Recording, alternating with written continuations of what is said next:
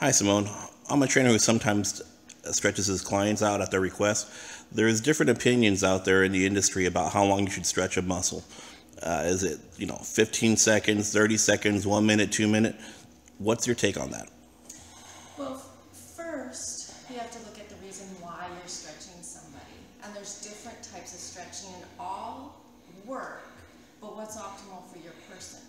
So you're looking at a 15-minute stretch, a 30-second stretch, or a 2-minute stretch. So in my opinion, well, not in my opinion, actually in science, if you stretch a muscle too long, you actually engage the stretch reflex, which means the muscle's going to really spasm and contract and shorten. So you don't want to do that with a hypertonic, like a muscle that's really excited. So how I stretch people is re-education. So re-education stretch is movement.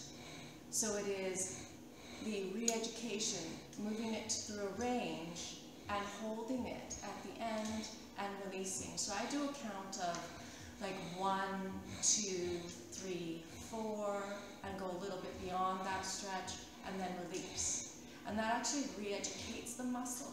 So that isn't a 10-second, but in 10-second that is optimal because you don't engage the stretch reflex. So in yoga, particularly like yin yoga and other types of yoga, they're stretching up to 1 minute to 3 minutes. And their philosophy with that is when you stretch longer, you actually engage the fascia.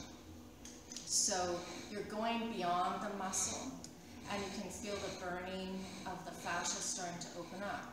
But that stretch only really works if you can engage the fascia yourself, which is difficult because you have to anchor the joint and actually relax the muscles and get the fascia stretch. So that's actually a really more advanced stretch that not a lot of people can do. But what I recommend is really the movement stretching, the re-education. Like you're saying, do 10 seconds, release, come back in. But one technique for strength coaches and athletic trainers is when you stretch this way, you're still engaging the stretch reflex. So to get out of that, you have to bring the arm a different way back. So not going out like this and then coming back in, it's still engaging the stretch reflex. So you come out, bend, and then come back in. So that's a really good